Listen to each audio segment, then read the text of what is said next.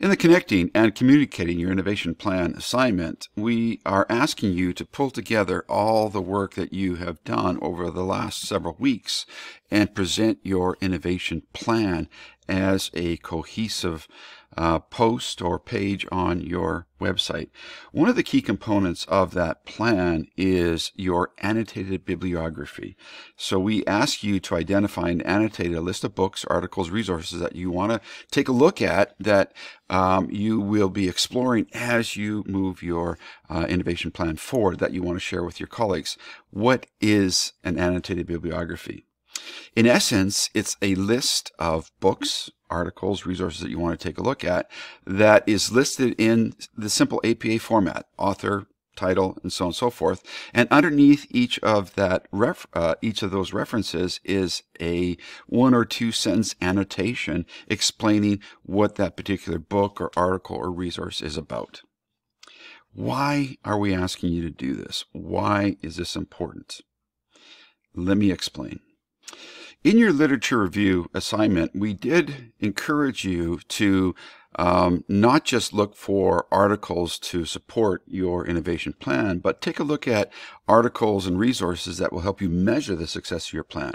And as you're looking at those resources, you need to organize them and collect them and be able to go back to them in an easy fashion.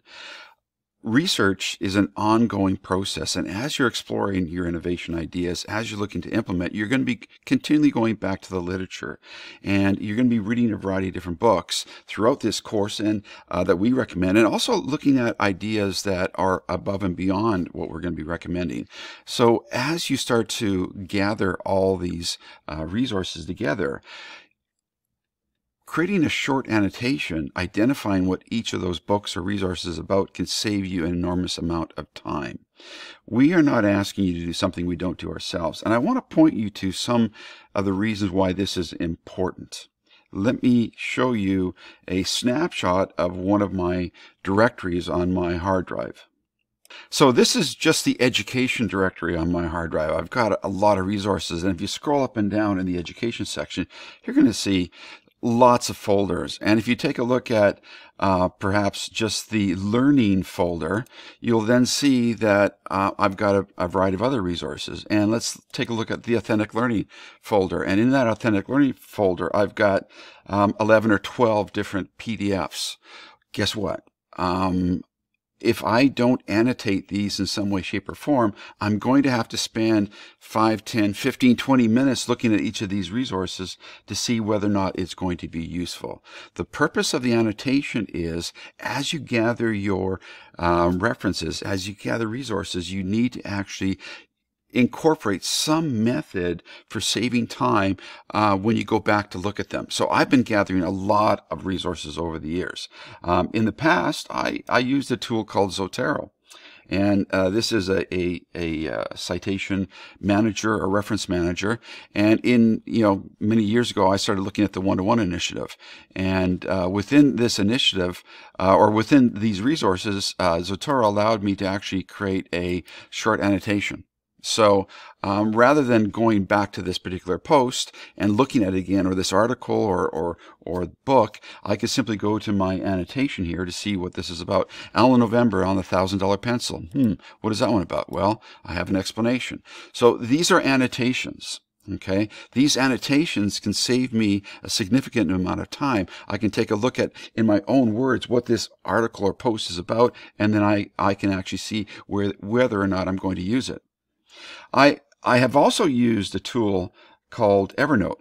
So the whole notion of authentic learning, for example, that I showed you in my directory structure, well, Evernote also allows me to sort of organize these ideas. And here's an interesting article back from December 14th, 2016, Simple Thinking in a Complex World is a Recipe for Disaster.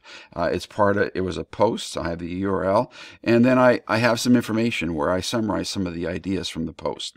So doing this allows me to organize information so that when I go back to use this at a later date, I can save myself some time. The annotation is for you.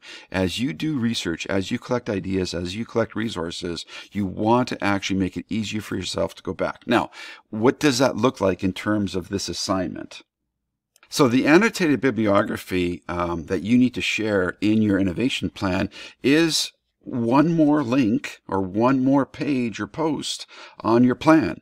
And your innovation plan will have your overview video. It'll have a short paragraph explaining that. It'll have a paragraph explaining your innovation proposal, link to the innovation proposal. It'll have a paragraph or a sentence or two explaining literature review, link to literature review, and it'll have another sentence or two explaining the implementation outline and have a link to that as well. And then at the end, you're going to have a link to your annotated bibliography where you point to what's on your reading list, where you point to what you're looking to include. And it might be in the form of a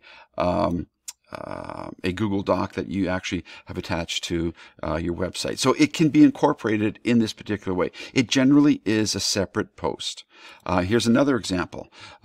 This student had similar a video, links to different resources, and she called hers the resources and readings list. And in this particular case, when I click on that particular link, it's a part of the web page. Here, it starts with a reference, a sentence or two annotation, another reference, sentence or two annotation.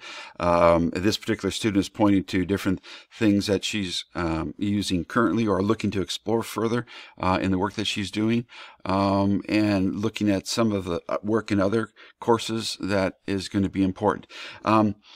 Ideally, your annotated bibliography should point to resources that you want to look at. You don't have to annotate all the resources that you had included before. This is looking at building on what you have. Here's another example. So,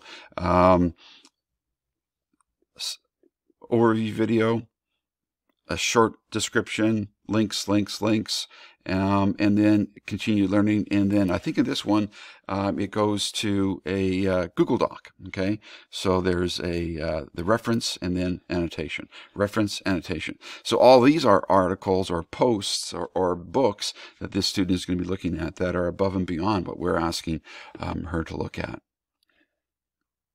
In this particular example, again, video, summary, link to the innovation proposal, summary, link to the literature review, summary, link to the innovation plan, and then a short summary and a link to the annotated bibliography list. So again, many examples that you can take a look at within the examples page will point to a variety of different ways that this annotated bibliography can be incorporated.